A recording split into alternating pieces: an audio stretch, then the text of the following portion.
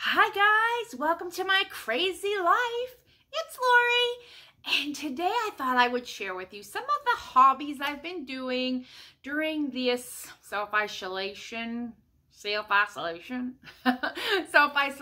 quarantine time. So I thought,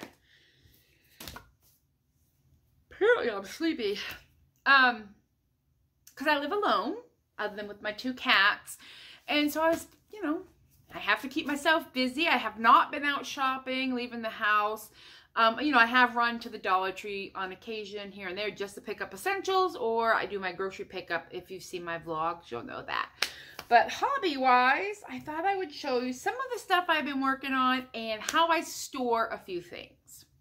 Thought that would be fun. So the first thing I'm working on is a scrap blanket. So I knit. This is actually crochet. And what this is all, well, it started off as all leftover yarn. And this is called a corner to corner crochet. I don't know a lot of crochet, but I do know this stitch. So it's pretty fair, decent size blanket. It grows as a triangle, and then when it's as wide as I want, then I square it off at the bottom. So this is where I add the rows. And each color here is just different yarns, just different yarns that I have left over from projects, until I bought an advent calendar from Opal Yarn, and it came with these little mini skeins, and I've been adding some of those. So what I do is I ball up the yarn, and then this is still some scrap, and I just, like right here is where I've added, ooh, don't go pulling out your crochet, Lori. This is where I'm working, so I'll come to here, I'll add one more little half shell, and then go up to the next row, and then I crochet back this direction. And it takes a fair amount of yarn and time now to get to either side, but it's so soft and squishy because this is all wool. Either 100% wool or 85 is the most.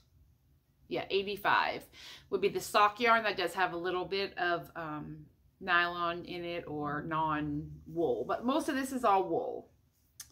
So, and it's too big for its bag. But I did last night is I balled up another. So this pretty color is like earth tones. And then I tie them together and keep adding. So I'll make this ball bigger before I switch over maybe.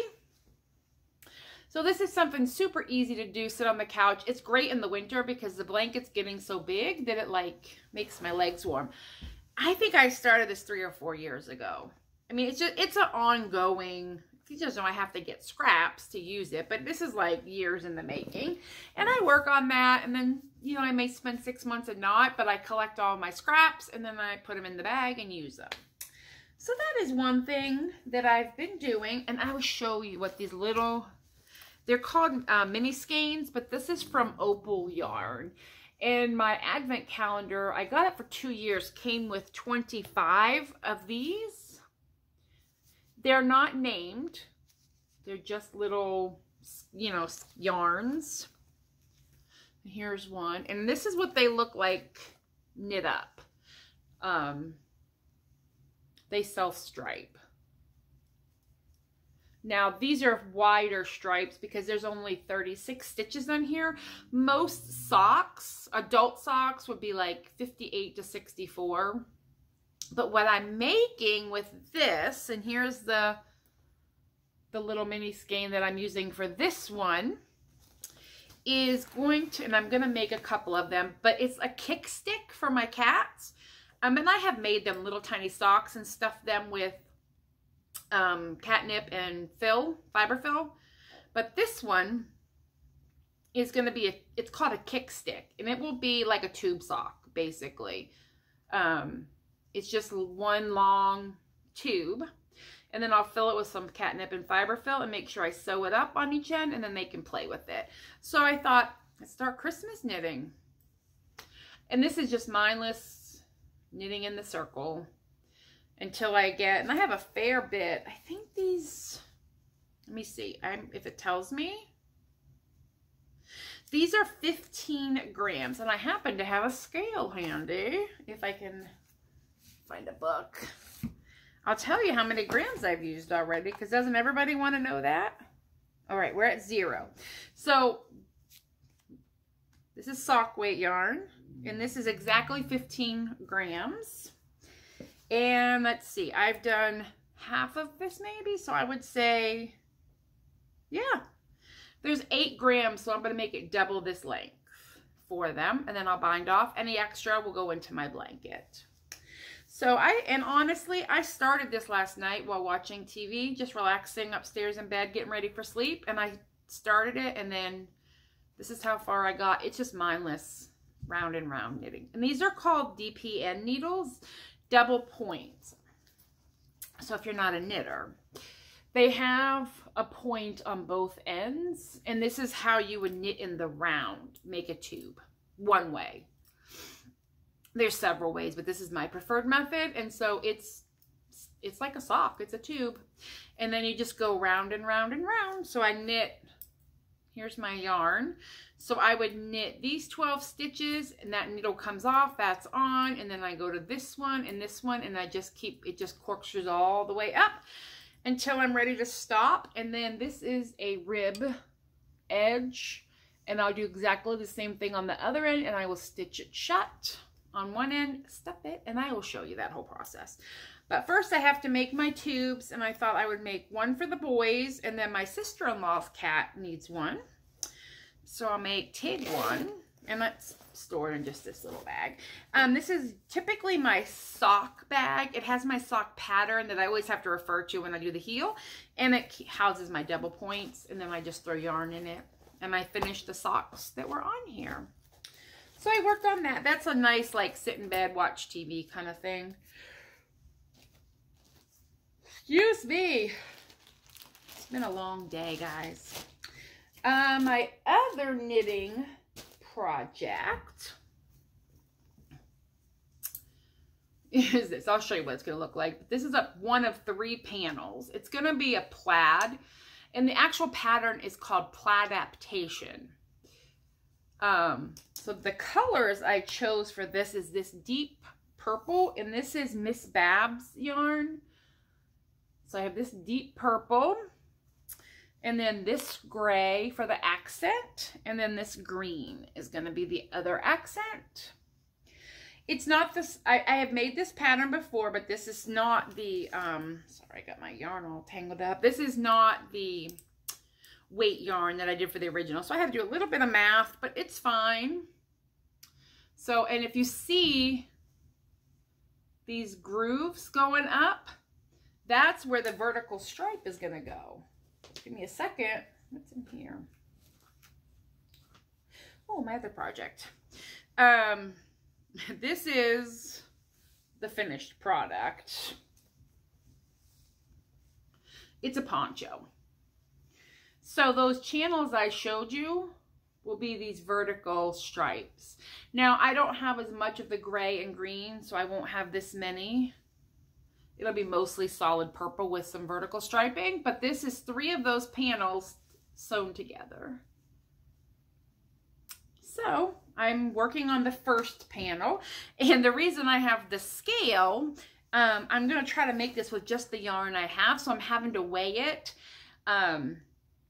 to know when to stop with each color for the one panel, and then I will be, as long as I have enough of finish of that one panel, then I'll know exactly how much to use on the other 2. So it's just a kind of knit and weigh as I go to make sure that I have enough of this yarn, because this is all hand-dyed yarn. I will never find the same color again. And I've had it for years. Hi, Bobs. What you doing? And oh, I stored this knitting project because I leave it at my computer desk.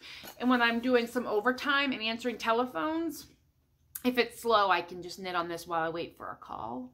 But this basket my mom's cousin brought, and I believe she made it. And the only issue, Wellington or Alex got a hold of it, but that's okay. But I keep my knitting in there, and it just makes me happy to look at it because it's a handmade basket. Isn't that awesome? I love stuff from my people, my family. I love it. And then I have in my Halloween bag and I think I've showed you this, but maybe not, is called a sock head hat. And it is a free pattern on Ravelry. If you're a knitter, you know about Ravelry. And you just knit and knit and knit. This is, I'm still working on the elastic band here. It's called a ribbing. So I'm working on that. And then when that gets long enough, it'll just be straight knit around, just like the tube of the socks. And this is the yarn. And I bought this yarn at Joann. It is Patton's Croy. And this is 75% wool, 25% nylon. It's sock weight yarn. But that's the coloring, if you can see that. The coloring in the stripes over here in this sock. Let me see. You may not be able to see it.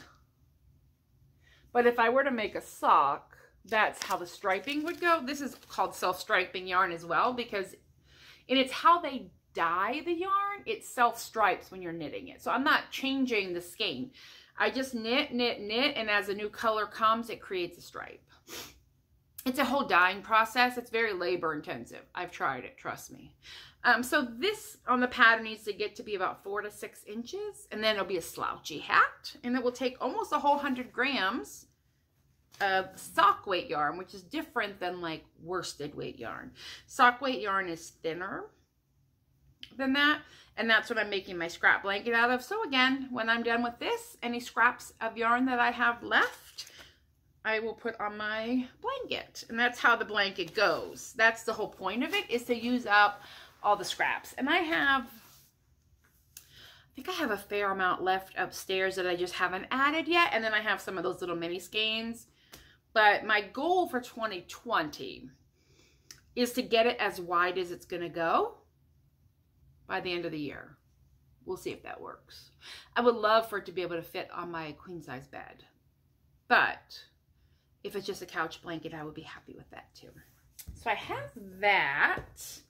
And that is my 3 knitting projects. I try not to have more than 3 knitting projects on the go. I don't like a lot of, I like to finish things. It feels good to finish things. But like this is something I could take with me in my room. That hat, I can take it on the go. I can take it to the doctor. I could take it for lunch at work. I don't have to think about it. It's just knitting in the round. And this is the kind of projects that I need right now. The same thing with this. It's just, the only thing that I have to remember is to do these on the knit side. I purl these, and on the purl side I knit them. That's it. So this is just back and forth. Knit one way, purl the other, knit one way, purl. This is very mindless.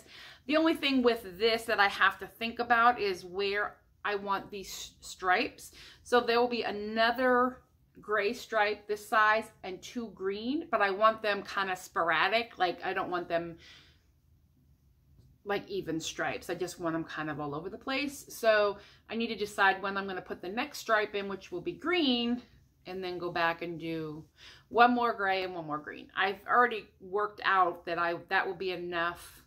I'll have enough of these 2 colors left. And then it's just making sure I have enough of this purple to do it. I think I will. And if I don't, then I'll make it a really long, like pashmina wool, like wrap. It won't go to waste. If I find that I don't have enough, I'll just make a super long rectangle, and that'll become like a wrap. It'll be nice and warm in the winter time, which is the goal, right? Okay. Okay. Now, one of my other projects that I've been working on is some sewing. So, and I did have some questions. I am not making these masks to sell. I don't have the raw materials. I was given by my sister-in-law some elastic to make a bunch for the Navy. And then, so I utilized all of that. And when I delivered those, she gave me enough to make a couple of family members. She had a little bit of scraps of the elastic left. So I made a couple more that'll be given to my brothers and sister-in-law. But I did make a different kind. And look at that fabric she sent me. And that's the other thing. Like, my stores are out of the materials. I can't get elastic. Fabric is, you know, I'd have to wait online for an hour. It's just too much right now. But anyway. So this is macaroons. She just brought me this fabric. And all the materials, actually, God love her. She brought me the interfacing and the elastic. It just goes on like that. Now, and if you're wearing these masks, you need to remember they have to be washed every time you wear it.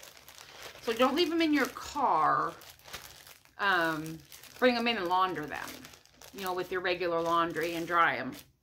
So I had to deliver some of those. This is all I had left. So I made a few to deliver to some of my family members that they didn't have any masks. I don't know why, but they didn't. So I was like, well, I have enough materials to help my brothers out. So, yes. And then I have a couple things I finished. I know, I'm so excited.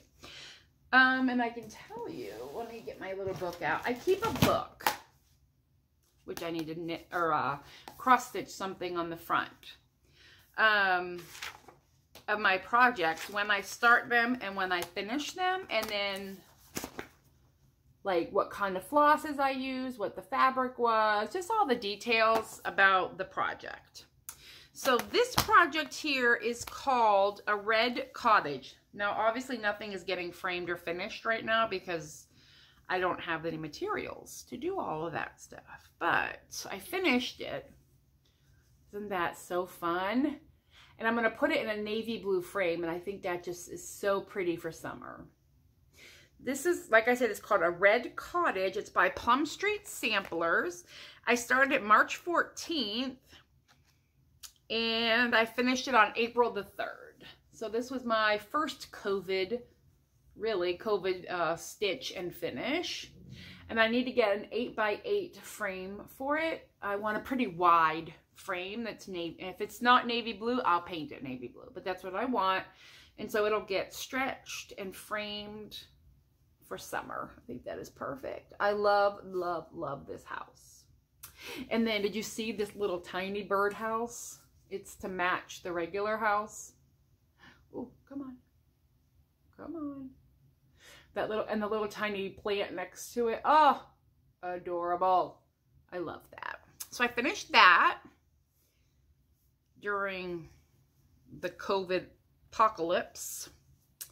Let me put this away. I'm trying not to get these too mucked up before I'm able to get them finished. And then this next project, here's my note page on that, and I even shrink a little picture. Was started on April 3rd, and I finished it April 26th. And it's called the Suffrage Act from 1920, and I finished it in 2020, which is awesome. And it's about women's right to vote. So it says vote, there's some stars, the date's 1920. And I started, like I said, on April 3rd, finished it on April 26th. I have it. This is a 32 count mocha colored Belfast. I did not dye this. This is how it came. So I think this is going to become a pillow. If I can find some like antique looking fabric, I want to make like a pillow, or I guess I could frame it too, but I think a pillow would be fun. So I'll let you see it one more time. Look at those bricks. They were everything to stitch at the bottom. And I used this yarn. It's from Classic Colorworks. It's called Cherry Cobbler. It's an over-dyed, so if you know about yarn, it's floss like DMC, but then they put other dye on top of it, so it looked like brick. And then I also did her dress, which I don't really see the over-dye color in her dress as much as I do the brick. This was supposed to be white with some cream in it, but I didn't really see it when I stitched it up. Maybe I'm just not seeing it. I don't know. And then the rest is just DMC floss for that. Now, I don't know if I brought it down here with me. I am working on cross stitch. I don't think I brought it with me. That, it was a free, yeah, it's upstairs. It was a free printable. A lot of the designers, if you do needlepoint and you go on to Instagram and do hashtag Be Well and Stitch, there's a lot of designers that put out free patterns for this coronavirus stay at home and stitch and kind of support your local needlework stores. So I started one of those. And then how do I thought I would show you real quick how I store. I gotta move some stuff here. How I store my needlework stuff. So in life in general, like my craft room has a lot of craft. I have yarn everywhere, and I'm actually, because of work, we're going to be working at home more than not, even when we're released back, which in Ohio is the 4th. We could technically go back to our offices, but our bank said, no, we're not doing that. And the government in Ohio, our governor and medical professionals are saying, if you can stay home, stay home. Like, this is, if you have to go to work, but if not, you should just stay home and be safe. So that's what we're going to do for my job. So my plan, when the stores and everything open, I'm going to have to get an actual desk from my craft room, and I need to do some rearranging to make it so that I can work in there, because I've never worked from home. So that's just going to require some more purging. But, so I decided when I started this, I was not going to go nuts. And this is the extent of all of my needlework stuff. It's most of it. There's some trim ribbons and stuff upstairs, but I use that for lots of things. But this is it. And I'm proud of myself that I can contain it all in one container, because things can get a little out of hand. But I'll show you what I have. These are called file envelopes or floss organizers. There's a brand name called Floss Away, but they're just a zip top baggie, sort of. But they have holes punched in them at the bottom, so you can put your floss, you can write on it what's in it, and then your floss stays safe. And I'll show you, so because some floss can get kind of expensive. DMC, not expensive, it's 50 cents. I'm not so overly concerned about that, but I have some more expensive floss that I bought for my next big project, and so I grabbed these to keep it under control. And then I grabbed one of these, and this is my needle threaders. I just break them. They're not expensive. This was, I think, a 25 pack for $3.99. Here's the thing. I get 25 of this. At Joann, I paid $3.99 for one, and it broke just as fast as I break these. So, I just bought this, and so I keep them just so they don't get lost, and I only usually have 1 or 2 out at a time. So I think I have one in here. Yeah. Here's one. I even have some Dollar Tree scissors in here. This is a Notions pouch I made, and I'll show you what it matches in a moment. But when I get this big project out, all my little Notions will go in that. This pouch I got at Maryland Sheep and Wool a couple years ago. And there's cat fur all over it. And this is mostly just my knitting Notions. I have some hand lotion in here. I have a pair of scissors in here, and then my needles and a sock pattern. Apparently I have sock patterns everywhere. I just need the heel turn thing. But this goes with my knitting stuff. If I were to go out with my knitting, I would just grab this. It has all the things I need for knitting. And then all of the stuff that I'm using to store, I got at the Dollar Tree, which is awesome. So these containers that I picked up, there's 2, well, one thing is not. I have 2 of them. I have some more upstairs, but I only need 2 for this. So this holds some trim that I got specifically for finishing. On clearance, actually. All this stuff was on clearance. And then I have some sequins for projects. So I keep all that together. This is all floss. DMC floss from projects. Let me see that.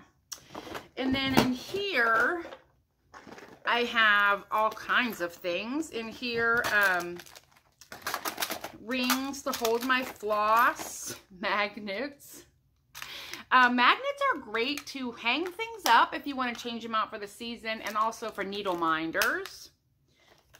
These are little floss cards, so I can put my floss on them, floss drops. I ordered these to make some needle minders when I go to Canada so I can give them away, and it's the state of Ohio. And they're plain. I asked her not to put a buttonhole in them, and she didn't, and I can glue a magnet on those and give them away. So I have a bunch of those in here. I have some charms. Look at that key. Somebody had asked me where I got this. This key came from Hobby Lobby, but it is just everything. And then some little, actually these are earring stuff, but there's some jump rings in there as well. These little containers came from the Dollar Tree, and I store charms, lobster claws, jump rings, and some more of those Ohios. These are all for making like charms, stitch minders if I'm for knitting and things like that, and just like decorating stuff. Oh, and I also have in here, which I highly recommend this stuff. It's the Dollar Tree's version of E6000, and I have never had a problem with it, and I like that it comes in this little container. The big E6000s, I tend to have a problem with them drying up or getting stuck or popping a hole in them before I use them all. Sorry, my shirt's a mess today.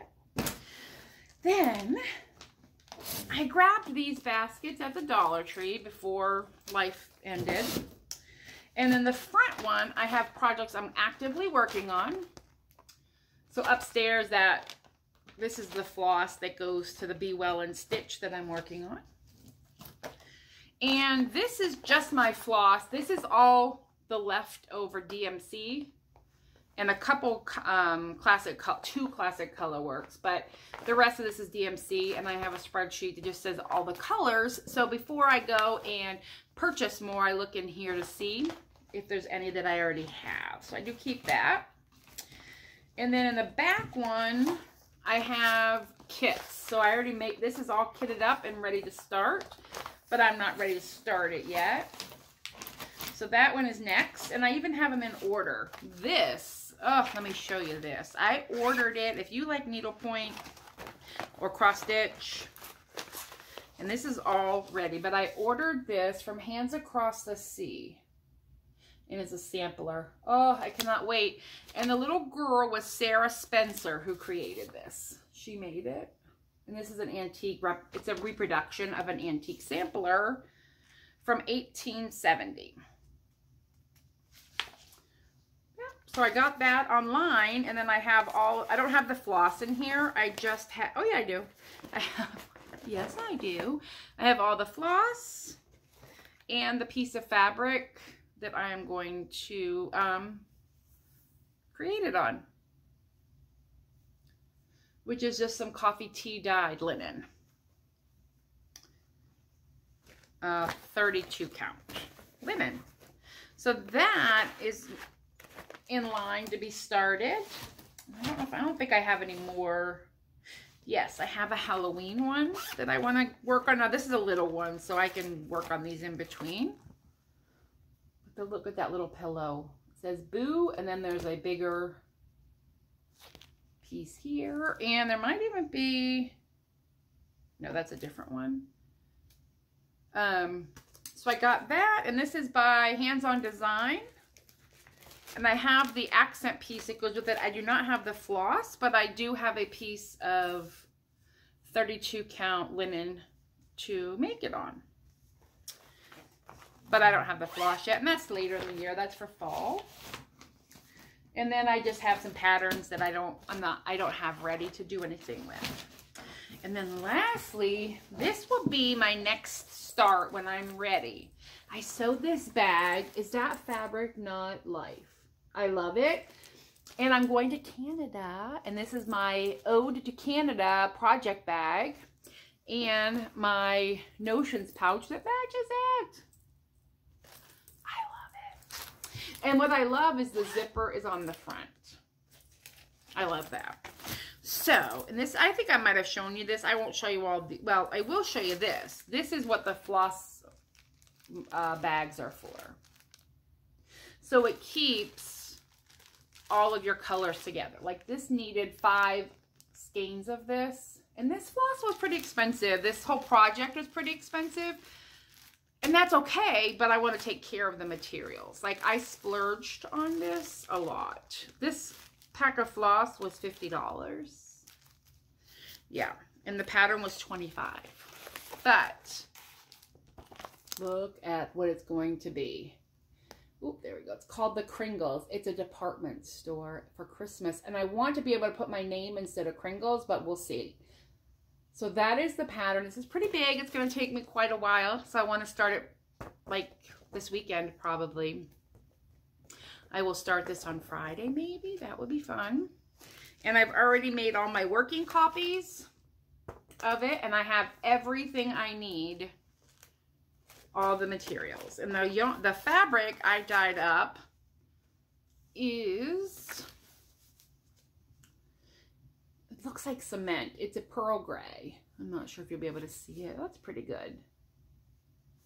But I wanted it to look like cement, like the outside of a building.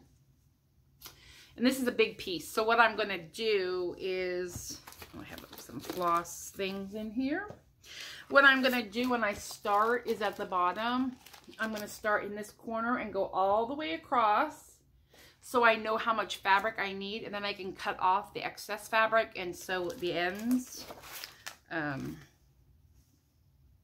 because this stuff frays pretty well, and I'm going to be working on this for quite some time, so I just went ahead and hem the ends, and I'll give myself plenty of room to cut these off when I'm ready to have it framed. But this is a big piece of fabric. So what I'll do is like I said, I'll do the bottom row and make sure that's all perfectly counted out, give myself some excess inches, and then cut it off and sew it up so I'm not, you know, having all extra fabric. So that, and then this goes in here with it. I will probably still be working on this in September when I go to Canada, but we'll see. I definitely want to take that sampler to Canada with me to work, to work on, as well as some easier, smaller things. So that is all the hobby stuff, pretty much all the hobby stuff I've been working on while being quarantined at home. Plus, you know, housework and videoing, and I keep busy. I'm not a sit-still kind of person. What I did to this thing. There we go. I'm not a sit-still kind of person, so I have to have lots of things. But thank goodness for stash, because if I didn't have all this stuff, I would be really bored. And I'm enjoying the fact that I'm going through a lot of this stuff and using the things that I had on hand. Like everything here, except for a couple skeins of floss, I had already had before all this started. Except for this piece. It's a Q-snap, and it will hold that fabric when I start working on the big project, because I don't want to put it on a hoop. I'm going to put it in this so it can stay in this. So I'll snap it in. Hi, buddy. I think Alex is looking for us. All right, guys. Well, I got to roll, and I will talk with you later, and I hope you enjoy the tour of all my crafty stuff.